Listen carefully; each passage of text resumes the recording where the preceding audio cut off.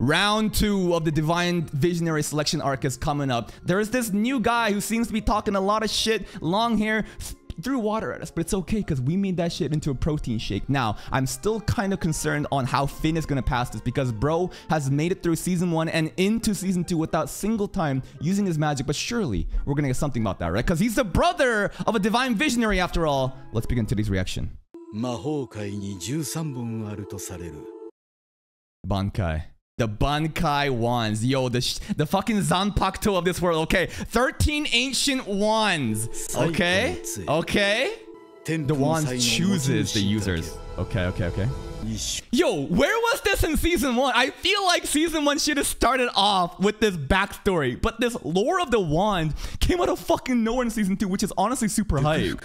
Master Kings, and I think that person right there, maybe no, I think that's 2 lines, but technically everybody that has this, as someone said so, I heard that the 3rd line doesn't show until they use Bankai, right? Until they awaken the inner wand, the wand. Like, you know how Rain's 3rd line didn't show up until he used it? I feel like they're all hidden. Just 3v3 break the crystals, but Finn is alone. Because you haven't done anything by yourself throughout 2 fucking seasons. Dot has carried you. Do something, please. Do something. Dot's been like babysitting Finn, dude. Dot has been carrying Finn like no other. Right, because we both destroyed our crystals. So Finn has the only crystal available. We're so fucked. I mean, I don't see them failing, but this is pretty disadvantageous already. Huh? Oh, it's that guy again. The guy that splashed water on us. Carpaccio. Got a cool... Oh. The fuck? He's not bleeding though. This guy talks just like the Magia Lupus dude. Oh, if you do damage to yourself, they get the damage, but he doesn't receive the damage? What if you just repeatedly fucking just punch your balls? What happens if you continuously punch your balls? It would work on a guy, but what if it was a girl? How would that work? I mean, he's not really compelling because, like, we've already seen evil. Oh, I'm the elite from birth types. What else is he about?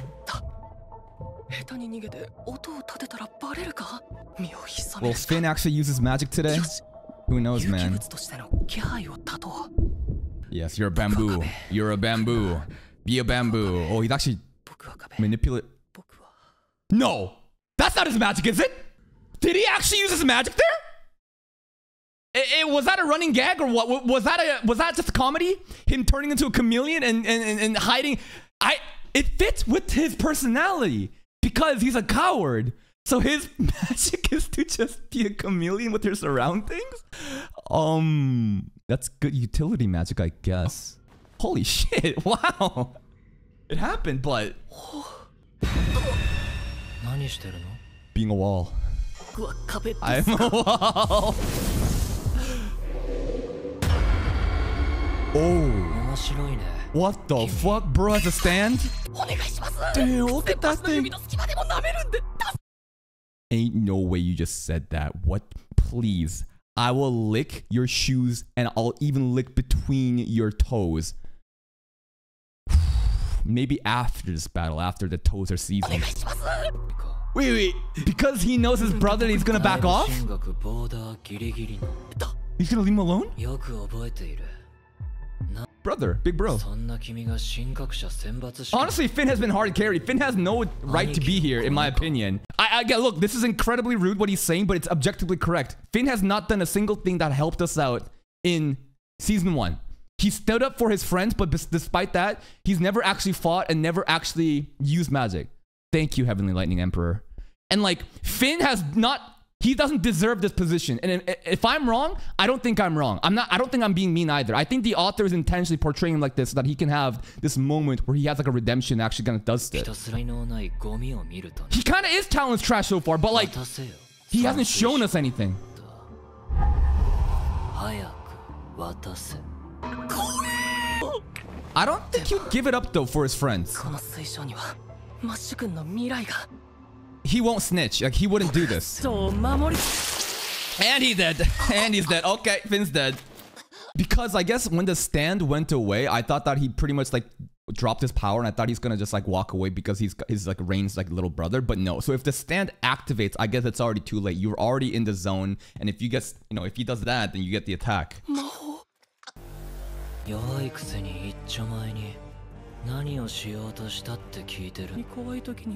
Nah, he's gonna hold out. Mash and Dot's gonna show up just in time, 100%. All he does is just get fucked up, and Mash and Dot saves him again. We're not going anywhere. Be submissive and hand it over. Okay. Keep buying time. Keep buying time. Dot and Mash are gonna come in like 5 minutes. Come on. See. It's gotta buy time. Yo, this guy's been pretty hyped too. Oh, he acknowledges him. Yeah, he acknowledges him. Yes, the seconds. I didn't know he was transfer student actually. Carpaccio.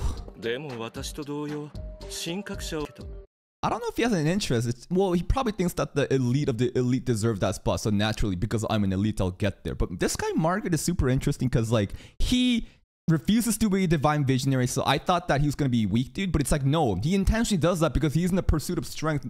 So like there's an entirely separate faction. You don't have to just be divine visionary to be strong in this show, which kind of really hypes up this character. And the fact that he kind of survived fucking, you know, Rain's Bankai and protected his own men and ran away and said that I didn't even use all my power. Like this guy, he's kind of hyped up a lot, dude. Wait, he has the 13 wands? He's the most talented. Okay, he's got the 13 wands. Not quite mature. An unripe fruit, bro. Bro, isn't there a character in Hunter x Hunter that does the same shit? Isn't there some sussy shit that goes on? Unripe fruit, not quite mature. He's not quite there yet. Oh, I want to feast on that fruit. I want to Hisoka. I don't know, but I have seen memes of some dude that looks a little sassy, a little zesty, and he goes and he's just like, not yet. We need to let it cook a little more. What is he, a fucking Buddha? Daddy and mommy. Daddy and mommy. I love this character. I love Margaret. You know what? I love Margaret.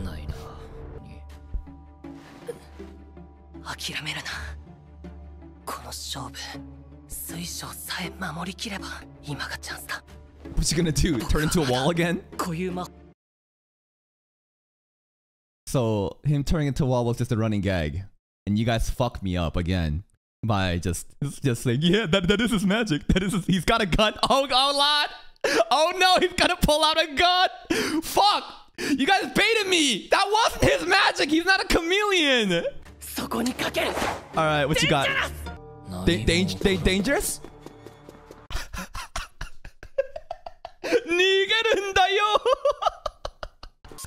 Twice. We got baited twice. That's not his magic either! Oh my god, when is he gonna use his magic? Wait! That's an actual magic! He can swap people around with different objects? He swapped with the kid that got fucked up. Wait, this utility is kind of insane. It's kind of like Boogie Woogie, yeah? You swap places with something else. That range is insane. What the fuck? He's so far. I thought it'd be like as long as one can only see him or like a couple 50-meter distance, but what the fuck? Why is he so close? How'd he get here so quick?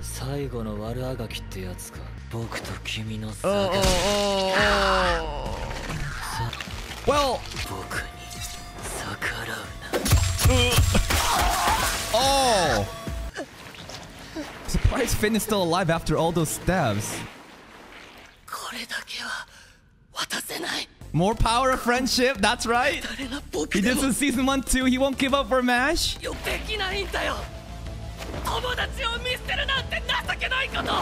Come on.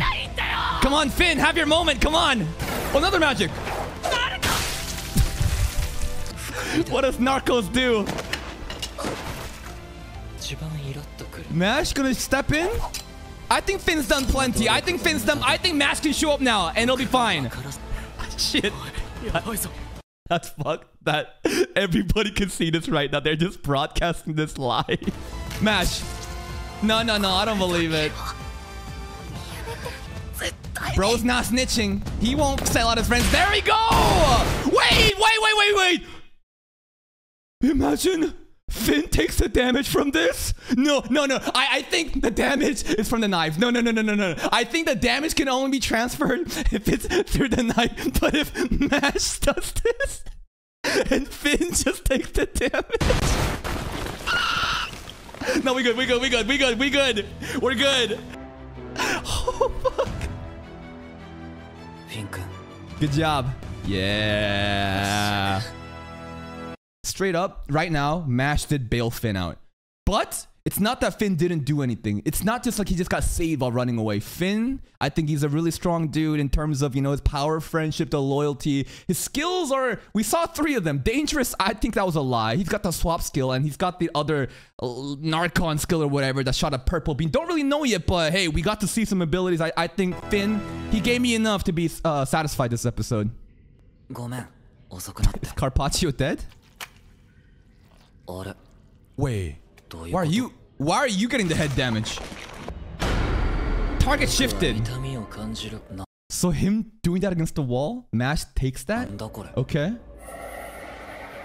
Ew. One of the 13 ancient wands is a fucking heart? But if you're gonna take the damage... Boom.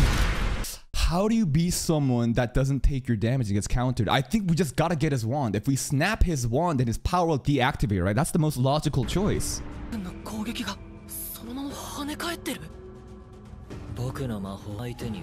See, this is why if Carpaccio didn't swap the target of his magic to Mash when Mash fucking bashed his head in, Finn would have fucking died, dude. So Carpaccio technically saved Finn there, dude.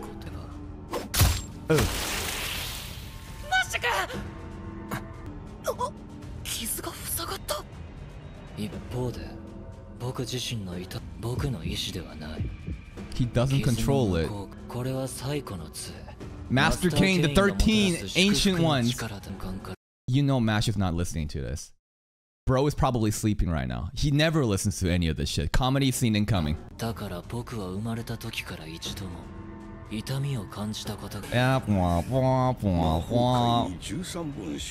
Dumbledore's gonna hype up the ancient kings. Let's go.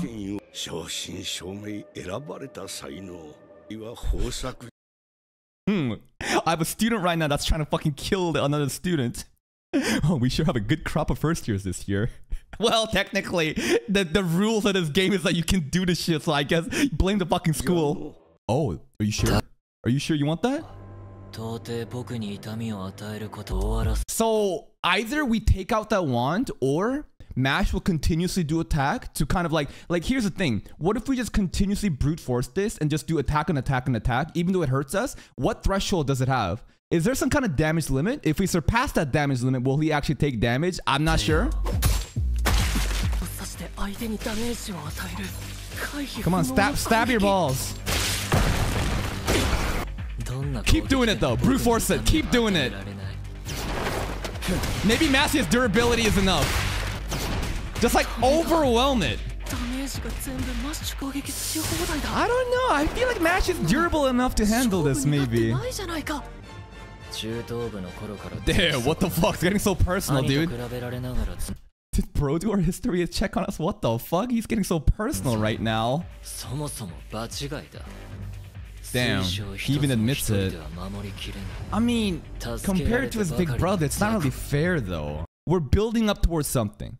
Finn should be popping off very soon. Yeah. Was he listening? Wait, what the fuck? Mash, wait. You're supposed to hype your friend up. But here's the butt. Here's the butt.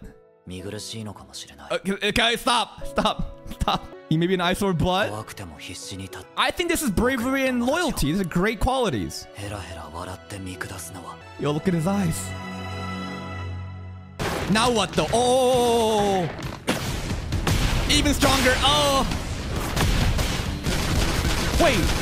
Before every attack he landed, Mash should get like an instant like recoil, but something changed here. Or maybe it's going too fast that I can't see. No, he is taking damage. Just overwhelm him. What like simple tactics has worked out for him all this season? Oh, the limit break, dude. The limit. I told you. Bro is giving him the fucking Gatling gun. Yeah, the goddess statue does have a capacity. Dude, that mask is gonna crack. Oh. A million times? Not a little cap. Wow. Turning that bravery against him. Yo, will he cower in fear soon? Will this Carpaccio guy start crying?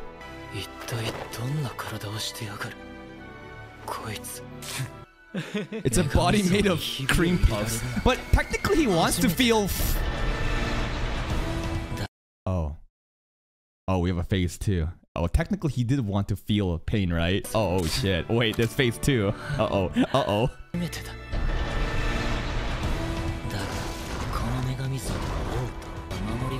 Oh my god, yo, that's not a goddess anymore.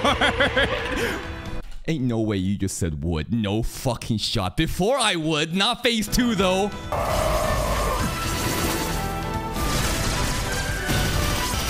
You guys are crazy for saying would right now. You're insane. So it's just multiple, you know, needle syringe projectiles. What is this guy's flashback? I would like to know more about him. Cream puff, cream puff, cream puff. Uh-oh. It's his... Remind me again, in the first episode, technically we went wand shopping, right? Their second episode, we went wand shopping. But there was like a wand on the ground that just wouldn't come out, right? Well, it wasn't an actual wand though, right? It's not an actual wand though. It was a random thing that was just like plugging up the hole of the ground, right? It shouldn't be a wand. Don't tell me this is an ancient cane. Don't tell me this is a fucking ancient 13 Bankai cane. No, no, no. It's a heavy wand. It said it was a heavy wand. Wait, he doesn't have magic. He's just gonna beat him up with this like a fucking police baton. Wait, wait. What's going on? What? What? He's molding it? I mean, I should have expected some dumb shit like this from that. I mean, how did you make this strings with your hand? Oh, don't question it. Bro just fucking made his fucking metal wand into a tennis racket. And now what? Now what? What is that? Where did you get that ball from? Oh! Oh! We're going Prince of Tennis? Bro's playing a fucking volley with himself while dodging. Yes! Multitask. Look at this foot movement. Look at that form, dude. Look at that backhand. Look at that forehand. Bro's literally playing a rally like it's a fucking wall. This is so dumb, but I love it. That's this show in a nutshell. Final smash. Oh. There it is. Goddess statue done. No.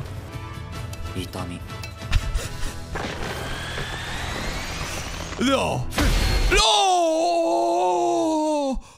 Oh, that's with the fucking side of the fucking iron tennis racket. He did say he wants to feel pain. He did say that he was like, I wish to experience defeat, but oh my god. And this is no longer with the damage mitigation magic, right? This is like a 10-ton fucking hammer onto the head. Oh. So like, there's no magic there, right?